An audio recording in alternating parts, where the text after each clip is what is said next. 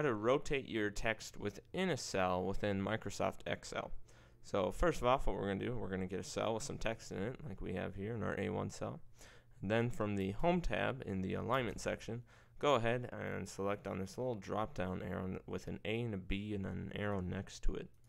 From here, we can go ahead and select either angle counterclockwise or angle clockwise, depending on which 45-degree angle you're interested in. Or if you want, you can go a little bit more in depth on the Format Cell Alignment.